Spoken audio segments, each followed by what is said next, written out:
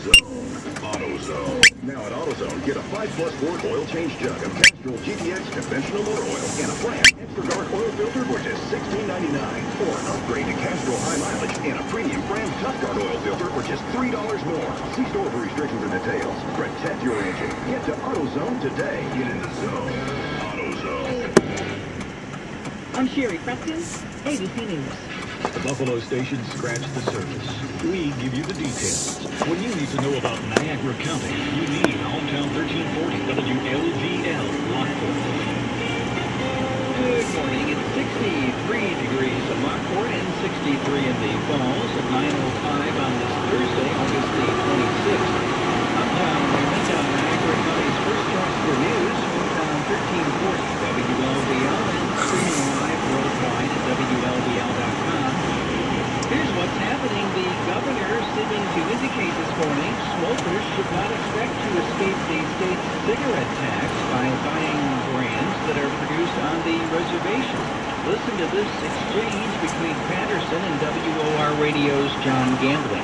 We're going to enact this on September 1st. We're hearing quite an uprising in protest to this, but I'm going to maintain this policy because we are not interfering with their trade. We are lowering the playing field for our commercial establishments right here in New York State who are being gouged because what the Indians are doing are selling cigarettes tax-free on their property and giving them a competitive advantage. All right, this explains why the Indians who own a cigarette manufacturing plant in Buffalo are now moving it out of Buffalo onto the reservation so that they don't have to pay that tax.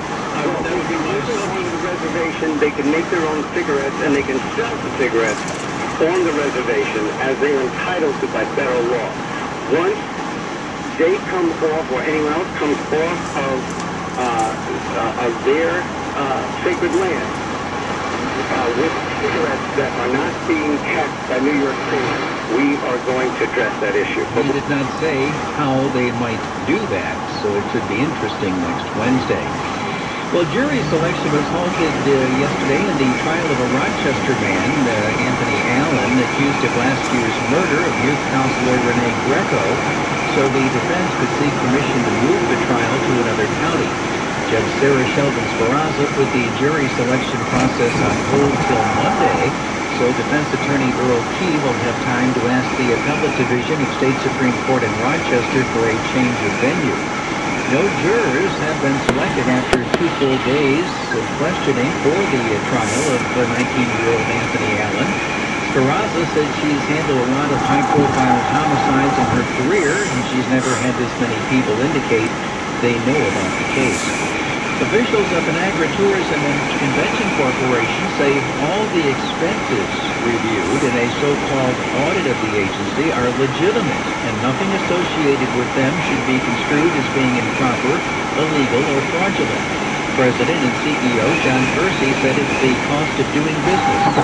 Look at it and find it to be maybe a little excessive without any explanation, but there's explanations for each and every one of the items.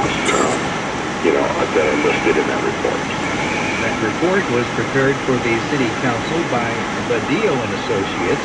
One of the more interesting parts noted that the NPCC had spent about $17,000 on massage therapists during the 3 appearances at the American Bus Association trade show. And in our booth, we get creative, and we did neck massage on chairs, where you sit somewhat and you put your head into, a device and you're sitting upwards and they massage your neck. So it's neck massages. Now, instead of just having a booth where, you walk by and you see a photograph and you pick up an ink pen or some sort of tchotchke gift, we have massage. And that way we can spend some more quality time with that motor coach operator. They get a 7-minute massage while they're putting their, their sweater back on or their hat or whatever they're wearing. We're able to spend some quality time educating them and talking about the destination. Now, you look at that fee, it looks excessive. There were no personal massages for myself or staff. It was all for the attendees of the conference. And he also said the bed tax money they collect is authorized by state law. and the city is basically a collections agency. He said the city gets 20%, and the more successful they are, the more money for the city. Council President Sam Frishone not happy with the agency's response, and Frishone said they would be applying pressure to Mayor Paul Deister, who is on the NTCC board. And as for that bed tax, Frishone said this. The bed tax, it is a tax. It's taxpayers' money. He did not spend it accordingly. I mean, this cannot be justified in the taxpayers' eyes or in the city of Niagara Falls' eyes that this is the best way to spend the money. So he has some problems on his hands at this point in time. At this, I would love to see the NTCC board of directors do the right thing and possibly sever ties with Mr. Percy and move on and conduct a national search for a new leader. Meantime, the Bills say that Saturday's Kid Day preseason game against Cincinnati at Ralph Wilson Stadium has not sold out, and it will be blacked out live on local television. It'll be shown at some later time by tape delay. The game features $15 tickets for kids 14 and under, plus reduced costs for snacks and concessions. There will be a fireworks display after the game. A 61-year-old Newfane man was killed about 7 o'clock last night when a riding lawnmower rolled over into a pond at 5595 Ridge Road. His name is being withheld until all relatives are notified. The Lockport High School Foundation will be inducting its 4th class of distinguished alumni at 7 o'clock tonight at the Palace. The group includes Michael Alexander, Patricia Berry, Rebecca Florio, George Fritz, Kimberly Glass, General Dale Nelson, Frank Ockenfels III, Russell Pate, Louis Rosati, Rosalie Rosati, Ronald Truax, and Linda Van Buskirk. It all starts with a reception at 6:15.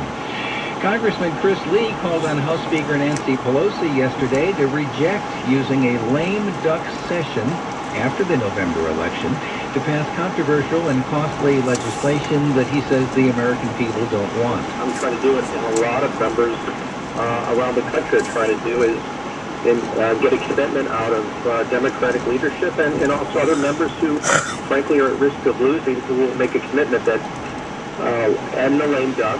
They will let the next Congress make those decisions on controversial language. For us to be potentially voting on things such as cap and trade, which is the national energy tax, or something like card check, which is takes away the ability for secret ballot in the unionization.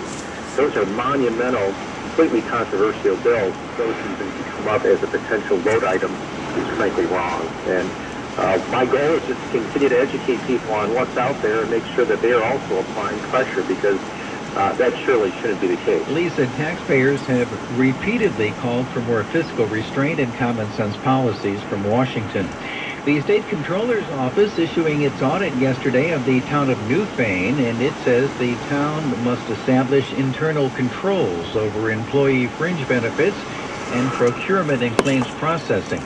Auditors found the town provided over $12,000 of unauthorized health insurance benefits and about $6,700 of unsupported lump sum payments to employees and retirees because it says officials did not properly follow board procedures.